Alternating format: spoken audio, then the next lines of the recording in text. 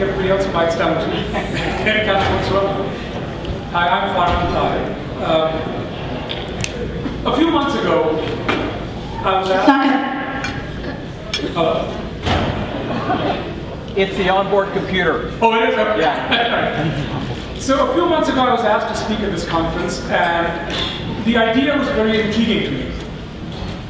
But there was a nagging question that kept bugging me, which was, what can I speak about at a consumers conference? I'm an actor, right? And the more I thought about it, I discovered that we are all working towards achieving a distinct product and branding. I have a product and I have a brand. When I talk about my career, that's my brand. And when I talk about the characters that I play, that's my product, right? Now, you will notice that today we've had many accomplished people who have done amazing stuff in their fields. And it's because they have one single thing in common, which is they found a need in the market and satisfied it. They are true innovators, and they're innovators because they know that sometimes you need a new idea in a new environment. Other times you need an old idea in a new environment. But you never can have an old idea in an old environment. That's complacency. That's not true innovation. In my business, in my field, it is a little bit trickier to be innovative. It is a little bit trickier to find the right balance. Usually in a market, what happens is that the success and longevity of a product depends on producing a consistent product that can be then replicated over and over and over again. In my case, I want the quality of my product to be consistent. But my biggest problem has always been that I cannot be predictable. I cannot keep on doing the same thing over and over and over again, because if I do that, I will become yesterday's news. I have to be more inventive of how I go about creating my own product. Now, in my field, the product has to be forever malleable. It has to be forever responsive. It has to be forever changing in the moment. And this poses a very unique challenge for me. Sometimes what my market requires from me is to do the same thing over and over again, and that can be financially beneficial, don't get me wrong, but it can be detrimental to my brand, because, let me elaborate, in my field, of late there have been a surge of negative roles for people of Muslim origin. Now that can be very lucrative if I keep playing those bad guys, if I commit myself to being that bad guy over and over and over again. But what it does in the long run is that it has huge implications on how Muslims are defined in the media. So I have to be careful how I approach all of this. Now, these stereotypes are not something that's exclusive to us. There are other groups that have dealt with it for many years and are still fighting against these images. I mean, we've all seen the black hoodlum, the Hispanic drug dealer, the Italian mafioso, the list goes on and on and on and on. But the truth is that when we look at these images of other people, we don't think twice about it. Why? Because they're not talking about us. Now let's look at some of the images that are associated with Muslims. First, the terrorist, the bad guy, the 7-Eleven guy, the cab driver. Right? And even in Disney's Aladdin, the evil vizier had distinctly Middle Eastern Muslim features, yet dark and sinister, right? Now, don't get me wrong, because let's take the 7-Eleven guy and the cab driver. These are people who are working very hard to make a living, and it's an honest living. The problem is that when the media takes these 3 or 4 images and puts them out there over and over and over again, we are then being defined by that. And when we see these images, they hit home. Why? Because we know that there's more to us. We are full of people. We have more to offer. But those images are being ignored. And what you get is a stereotypical idea of who we are. What we have to be careful about is that we don't always blame the other person for all of this. Because that is very easy, that they're not doing what they should be doing. They have no responsibility. If it has to happen, it has to come from within us. We have to change these images. The only way to bring about change is to be the change agent yourself. You can't have other people champion your causes, because that's not how it works. So, in my case, how do I navigate my career through this minefield? My approach is being smart and creating a balance. The truth is that right now there are no dearth of bad guys that I can play. There are plenty of them. Do I play them? At times, of course I do, yeah. There are times when I have to acquiesce. And I do that because I can take the money that I make from that and I can use it for projects that are closer to my heart, that I think are the stories that need to go out there. Now, I'll give you an example. In the last 2 years, I've done, I think, 5 films and about 8 or 9 television appearances, right? So that's about 13, 14 different projects. Now, out of those 13, 14 projects, only 4 were projects where I played the bad guy. The rest of them, I played a starship captain, I played a guy dying with a spinal tumor, I played a manic depressive, I played a grieving father, I played a man possessed by jinns. So sometimes I will take a project which might not be lucrative, but what it does is that it diversifies my body of work. Because I know that today, the bad guy might be the flavor of the month, and we're hoping that it's only a month. But when it's done, where do I go? I need to diversify as a business to make sure that I keep on acting. The issue that we got into is this, that last year I was promoting a movie, and I was doing some interviews, and there was a question that kept coming back to me over and over and over again from the interviewers. And the question was, well, you know, we look at all your resume here, and we see that you play a lot of Middle Eastern guys. So how do you feel about playing so many bad guys? Now, the truth is that, as I said, in the last 2 years, only 4 of them were bad guys. But what struck me was that the Muslim name is now synonymous with bad guys. They're not looking at whether I played a good guy or whatever. They're looking at the name, and then they're saying, oh, because it was a Muslim or Middle Eastern or whatever name, therefore this character must have been a bad guy. You see? Now, does this frustrate me? Absolutely. Does it sadden me? Yes. But I think it cannot defeat me. It should not defeat me. I tend to use these frustrations as my fuel that pushes me forward.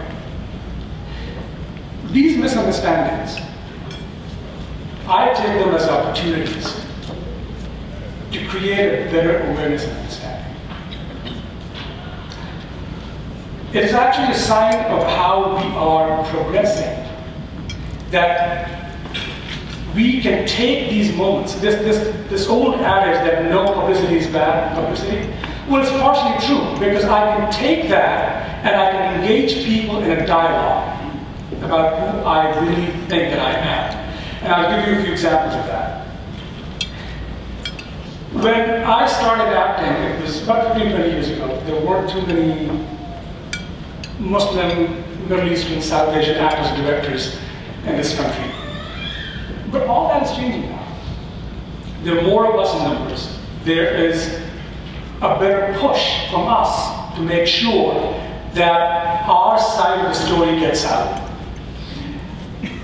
Now, a couple of years ago, I was asked to audition for a television show. I read the script, and it was to play a very generic terrorist.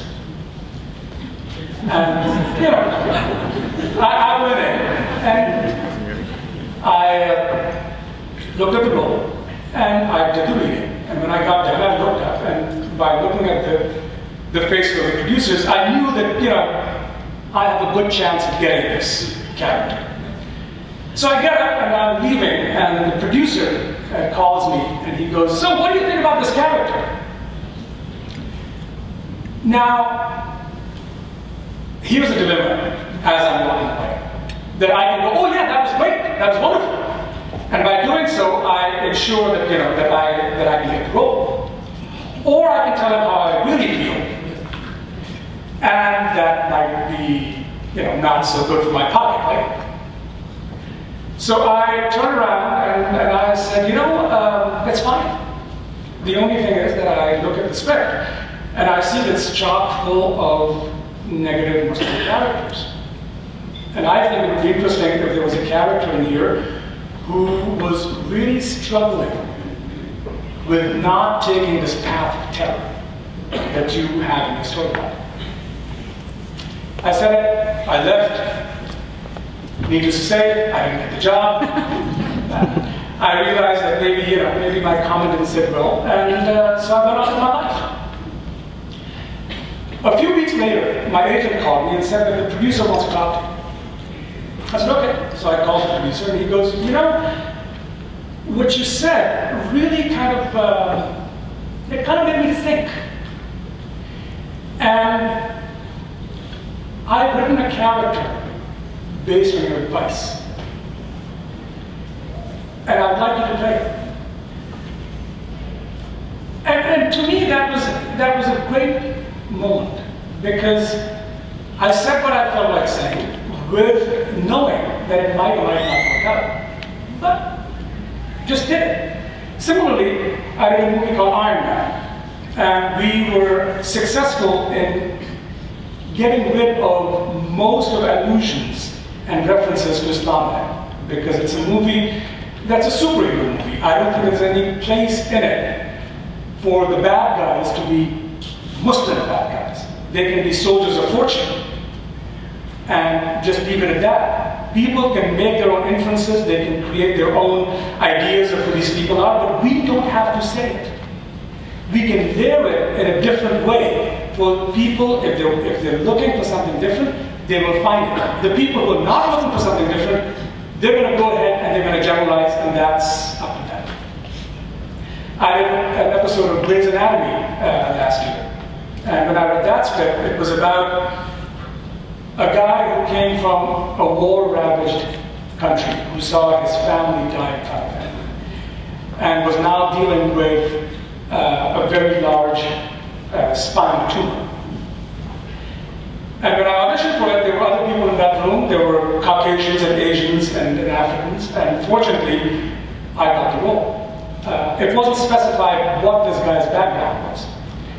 So I got the role, and to me, that was a bit of a surety that, you know what, there are times when it is not going to be about religion or ethnicity. It's going to be about numerical performance. And that's how I got it. So when we got onto the set, the director asked me, what would be a great private moment of this man who's about to go to a surgery, which he might not come out of? And I thought about it, and there was a little door of opportunity here, which was for me to personalize this character. And I suggested, how about a drum? How about that before he goes into surgery, we don't even have to hear the dua.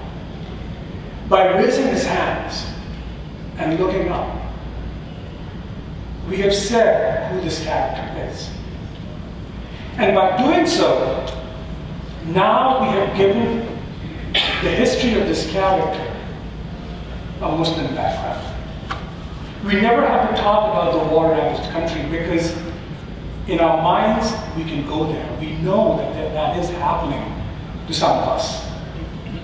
We can then create a character which is a little bit more personal, which is not a generic patient dying, but has more of a personal touch, our touch.